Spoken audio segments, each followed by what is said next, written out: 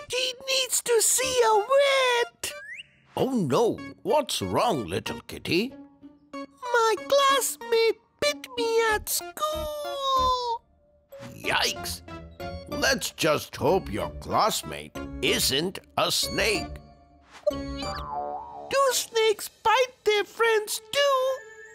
What happens then? Great question. While we grab some first aid, let's explore something fascinating. What happens if a venomous snake bites another snake? Zoom in! Imagine two venomous snakes, one a rattlesnake, the other a cobra, slithering through the same patch of forest. Suddenly, they clash, and one bites the other. You probably already know that snake venom is dangerous, even deadly. But here's the burning question. Can a snake die from another snake's venom, or even its own? Well, before we address this battle, let's picture a different scene. What if a snake accidentally bites itself? Surprisingly, that's not a death sentence. Venomous snakes usually survive their own bites because they've evolved a special kind of natural immunity. Inside their bodies are special proteins called antibodies, which act like microscopic bodyguards. These antibodies quickly latch onto venom molecules and stop them from damaging the snake's cells. This built-in protection doesn't just work for self-inflicted bites, it also kicks in if a snake is bitten by another of its own species, since their venom is almost identical. Now, let's get back to the fight. What happens if the attacker is from a different species? Like in a battle where the rattlesnake bites the cobra. Will the cobra be okay? Not necessarily. That's because different species of snakes produce different types of venom, and their immune systems may not be ready for the unfamiliar toxins. Venom is a complex cocktail of chemicals designed to shut down nerves, destroy blood cells, or even melt tissue. It's basically chemical warfare, and every species has its own unique formula. So, if a venomous snake bites another from a different species, there's a real risk of serious harm or even death.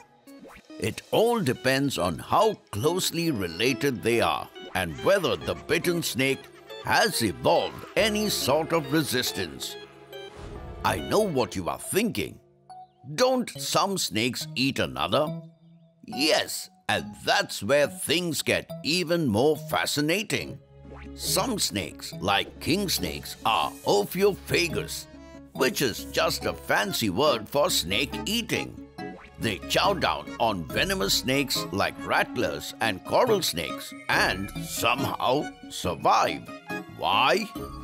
Because they've evolved powerful resistance to the venom of the snakes they commonly hunt. That's the evolution in action. Adapt or become someone else's lunch. But here's the twist. That resistance doesn't always go both ways.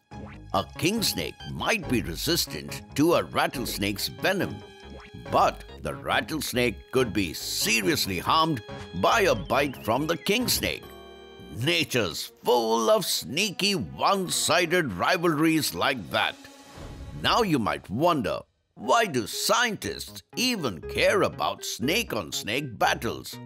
Well, it turns out that studying how snakes resist venom helps researchers develop better antivenoms for humans. If we can figure out how animals naturally block venom, we might be able to create universal treatments, especially helpful in places where hospitals are far away. Plus, the more we learn about venom and resistance, the more we understand evolution, survival strategies, and how species interact in the wild. And as we all know, that knowledge helps save countless lives, both human and animal. It's trivia time! Did you know snakes don't inject venom every time they bite? Yes, some bites are dry bites, where no venom is released, just to scare off a threat. Sketching time! Today's sketch of the day goes to Ahmed Musa.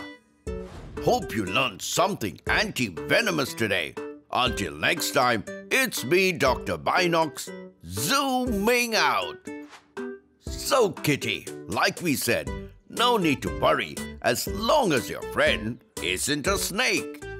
Oh, trust me, in her own way, she definitely is. Well, never mind.